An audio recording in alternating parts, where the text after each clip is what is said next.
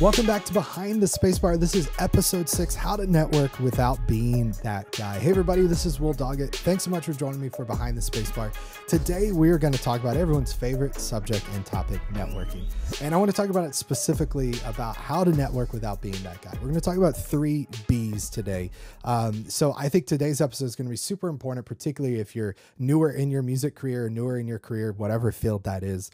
And no matter where you're working, whether it's a church on staff as a worship leader, music director, whether you're out on the road as a music director or musician playing with an artist, or maybe you're someone doing production or tech out on the road, no matter what it is, this is a super important topic. I think a lot of times when we think about networking, again, we think of networking as a 4-letter word, right? And we always think of networking. We all know that guy.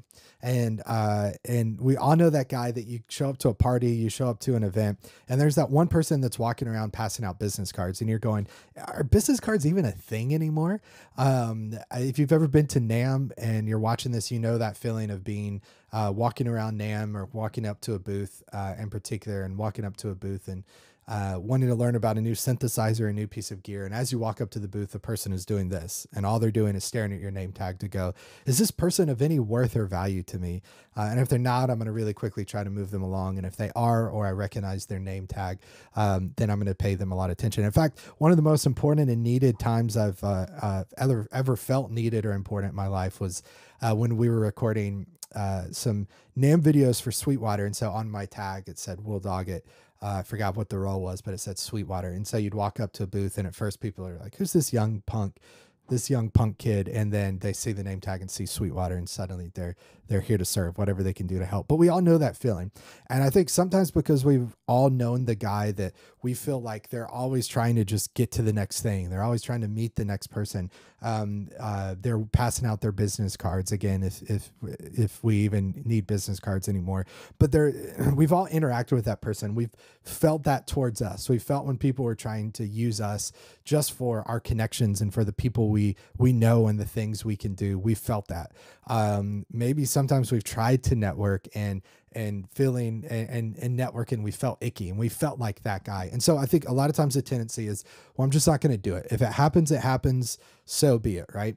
And I don't think that's the right choice. I don't think just because we've seen people do it badly means we should not do it ourselves, because I've seen what's happened to me when I get around the right people. I've seen what happens to me when I get in environments and doors open for me because I met this person, or because I helped this person, then this thing happened, which this thing happened. So networking is a good thing. Networking is an important thing. The jobs we're going to get, the opportunities we're going to get are not because of our skill. Now that's part of it, but it's going to be because of the people we know. And I think the reason we feel such a resistance to networking is we've seen it done bad, and we've seen it used as a tool where people look straight through you, straight through your soul, and all they see is your name badge at NAMM and see exactly where that person works, or what band they're with, or what artists, or how big their social media following is. We've all had that done to us. We've seen it done. And so we think networking is not important, but networking is important. The only things we have, the opportunities we're going to get in life are only going to happen because of the people we know. So I think networking is super important, but is it possible? Is there a way for us to network to get opportunities without being that guy? And again, I think I've defined who being that guy is. We've all experienced it. So I think there is. I want to share, and there's probably way more ways than what I'm going to share. I'm going to share 3 particular. And I said we're going to talk about the 3 B's. And this is my my church upbringing coming out in me. I've got to try to start everything and do some alliteration. So that's what we're doing here. I've got 3 B's for you today. But I would love to know. Leave a comment below. Whether you're watching on YouTube, if you're listening on Apple Podcasts, then shoot me an email, whatever, shoot me a text if you have my number. I would love to know what things have helped you learn how to network without being that guy. So I want to share the 3 I thought of that I've experienced in my own life. And then again, let me know what you think. So number 1, the first B, be present where you are. I think, and I was tempted when I started working on the outline for this and thinking about it, is I was tempted to say, like, you never know what the opportunity you're doing could eventually lead to. And a lot of times I think that's our rationale and our reasoning for why we should network. I think a lot of times that's the reason why we think, oh, I should go to this event or go to this party, because I never know what will come out of this party. The person I might meet might lead to this, might lead to that. I think all those things are true. And I think that's a valid thing, but I don't think that should be our intent. I think we should be present wherever we are, which means if we go to a party, we're not thinking about, I need to meet that person because that person could then introduce me to this person that could introduce me to that person. I'm going to be at this party and I'm going to meet this person and I'm going to like look them in the eyes. I'm going to learn their name and I'm going to focus on them in that moment. I'm not going to focus on what they can do for me. I'm not going to focus on going and doing this show and what that could potentially lead to. I'm at this show, so I'm going to be at this show. I'm talking to this person, so I'm going to talk to this person. Now that maybe sounds new agey or sounds like oversimplistic, but I think it's true. A book I'm going to throw out, and I'm throwing out three books this week. 4,000 Weeks, Time Management for Mortals. This is a really great book, particularly if you're like fed up with time management or if you have any interest in time management, but you're kind of like, it all just seems like BS to me. Or maybe you're going, I've tried to do time management stuff and I'm a hot mess. I'm a soup sandwich. I can't get it together. This book by Oliver Berkman is really, really good. And one of the things Oliver talks about in it is just the idea of us doing something for something else.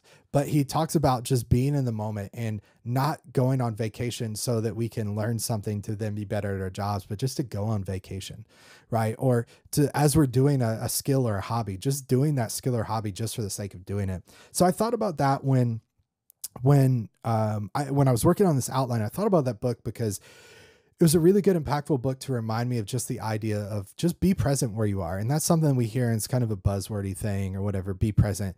It's very, very possible that the person you're talking to could introduce you to someone else that could lead to an opportunity.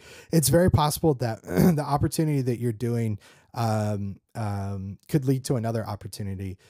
But the only way that opportunity is going to open up, the only way that person you're talking to is going to introduce you to that next person is if they feel like you actually care about them. If they feel like you're actually present, this gig is not going to lead to a better and greater gig if you don't do this gig well. And you can only do this gig well if you're present in this gig. If you think about it as if this is the last gig I'm ever going to do, I'm going to give it my all, I'm going to do good work. And you're going to do your best at that thing, then that's going to then potentially lead you to another thing. But if you're only focused on how this thing can serve and as a stepping stone to get to the next thing, then I think you're going to miss the joy of that particular thing. You're going to miss the joy, of the journey trying to get to the destination, right? Hopefully that makes sense to you. I think of my buddy Tyler, who just recently got hired to do a gig here in Austin and went and did that gig, and it was an okay gig, but as a part of that gig, he got connected to someone else that was working the gig the next day. They started chatting on the phone. This person said, "Oh, I'm really involved in the playback world and environment." And then I think a couple weeks later called Tyler back and said, "Hey, I need someone to go out on the road with this artist for a couple weeks. Are you down?" And Tyler said, "Yeah, that's great."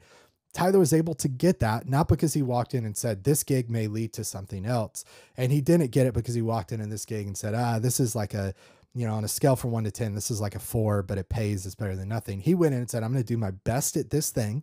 And I'm going to treat this thing as if it's the only thing I've got. And because of that, someone was able to look on and see his work ethic, how he works, the great job he did, and said, hey, he did a really good job with this. What if we gave him another opportunity to do that? So number one, be present where you are. That's our first B. Be present where you are. That thing you may want to do, that person you're talking to may introduce you and lead you to something else. That job, that particular thing may lead you to something else, but only if you do the current thing you're on really well. Number two, our second B, be present where the people you want to be are. Okay. Let me say that again, because that's a hard one as I was typing it, I had to type it a few times, but I think it says what I wanted to say. Number two, be present where the people you want to be are. Okay. Be present where the people you want to be are. Here's what I mean. I have a buddy who became a playback tech. And one of the reasons he became a playback tech is he just started hanging out at rehearsal spaces. He started going to where the people that he wanted to be a playback tech. Where were they? They were at rehearsal spaces rehearsing. So he would just go hang out. He had some friends that were in a band. He would go hang out and they would need help carrying keyboard cases. They needed help hauling gear around. And so he would help haul gear around. And when it came time for those people to need someone to do a similar job, guess who they thought of? They thought of my buddy. Be present where the people you want to be are essentially just means think about the type of people, the field you want to be in, where are they, and go to those places. Maybe you can't physically go, but hang out where those people are on social media. Another thing I always think of is just this concept of doing work that they notice, right? One of my goals with creating a piece of content every single day in 2022 is that if you Google almost anything about Ableton Live, you'll find some piece of my content on that page. And that's just a good business principle. You could say that's icky. You could say, well, Will, you're being that guy. Will, you're concerned with people's perception of you, Will, whatever. But the goal is I'm trying to be where people are, right? I'm trying to be to where when you search for Ableton info, you find Will and you're like, well, Will's the Ableton guy that's going to help me figure this out. Be present where the people you want to be are. Again, that may be a physical location. It may be a music club. And so you go and hang out. And it's probably going to be, and you're not going to want to hear this, but most likely it's going to be a situation where you need to go volunteer. You need to just hang out. You need to just serve, just be near those people, so that you can learn about that field, so that people start to know, oh, he gets it. Oh, she gets it. Like they've been around this world. They understand what we're talking about. And we say this thing, this is what we mean, that sort of thing. A book suggestion I have here is The Proximity Principle by Ken Coleman. The subtitle for this, a proven strategy that will lead to the career you love. He's very much talking about this from a career perspective, how to get a job that you want. And he's basically saying, as opposed to just putting in applications at places where you know anyone, start to get to know the people, be around the people that you want to be. And again, I think from a location standpoint, that is go to where those people are, a music club, a rehearsal space, whatever. You start doing what those people do. But the other thing is just create work, create content that those type of people would notice. But I think it's all going to be tied to serving. It's got to all be tied to that concept of you're doing it not to get to the next thing, but going back to the first B, you're just being present where you are.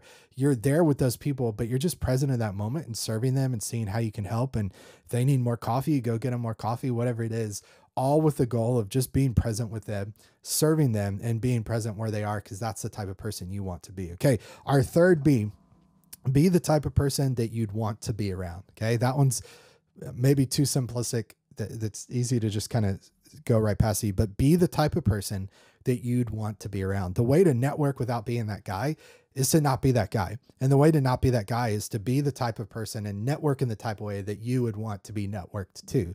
It's the golden rule of networking. Network the way you would want to be networked to, right? Be the type of person that you would want to be around and hang with. The book that came to mind for me, and some of you are going to roll your eyes when I mention this, but bear with me, is How to Win Friends and Influence People by Dale Carnegie. I think this book is poorly titled because it gives you a sense of how to win friends and influence people.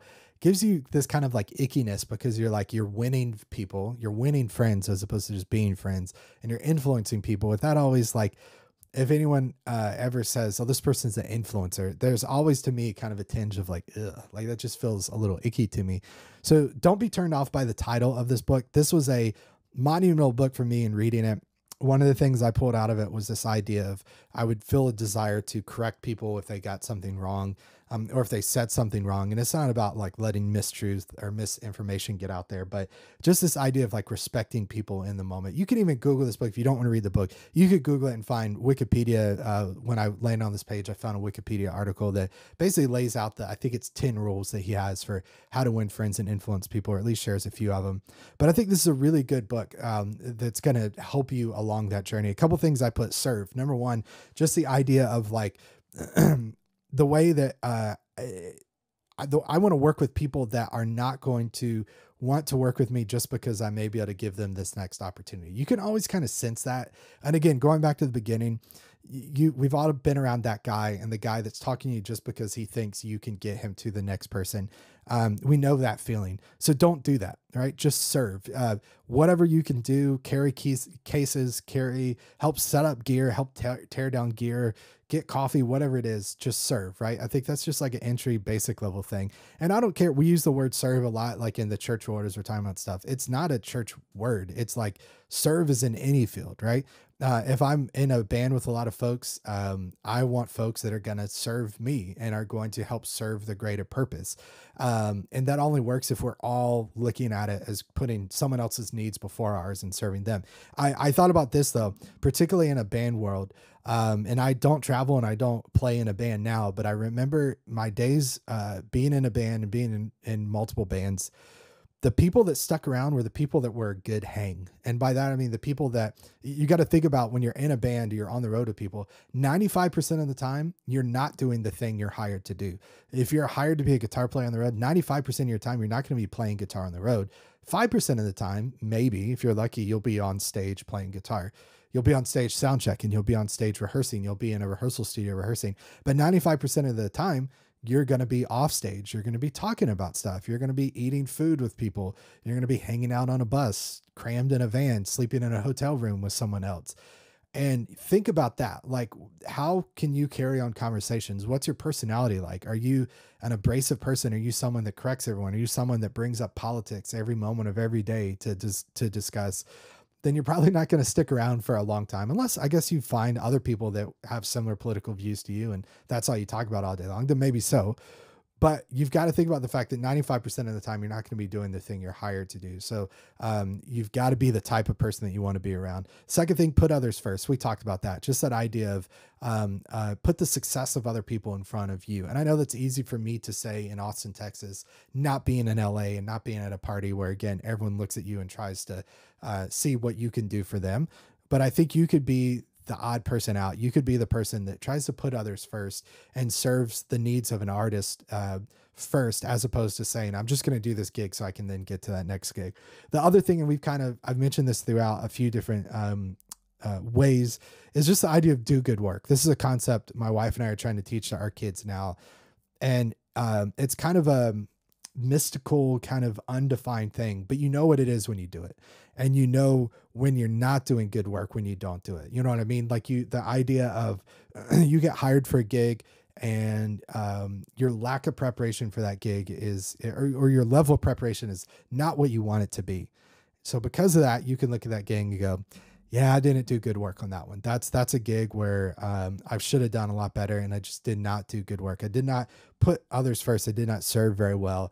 That's definitely not a do good work kind of situation. So I think when it comes to networking and being able to network without being that guy, being able to network without feeling icky, I think there's 3 B's that we can apply that are really going to help. Number 1, be present where you are. Number 2, be present where the people you want to be are. And then 3, be the type of person that you want to be around. And I think, honestly, I think if you could do those things, then I think you're going to be able to network without being that guy. And it's super important for us to network, because the only way we're going to get our next job, our next opportunity, is because of the people we know. And the only way we're going to get opportunities is because people we know provide those opportunities for us. No matter how talented we are, no matter how great we are at what we're doing, the opportunities we have only come from the people we know. So take and apply these 3 things. I hope they help. Let me know in the comments, shoot me a message. I would love to know, how do you practically network without being icky, without being that guy? Let the rest of us know so that we can be better at networking and we can network without being that guy. And finally, if you are interested in being a playback tech, being a music director, musician that uses Ableton Live on stage, head to FromStudioToStage.com/free. I've got a bunch of free resources that are going to help you make that happen. And if while you're there and you decide you want to subscribe, become part of the community, we would love to have you. But even if you don't, then we've got a bunch of free resources there for you that as you're learning how to use Ableton Live and use it on stage, I think will be super beneficial for you. So thanks so much for joining me for Behind the Spacebar. We'll see you next week, 10 a.m. Central. Whether you're watching or listening to this, give us a thumbs up, a like, whatever you do, wherever you are. And that would mean a lot. Leave a review if you're over on Apple, iTunes, and podcasts. Thanks so much, everybody. Take care. See you next Monday, 10 a.m. Central. Bye.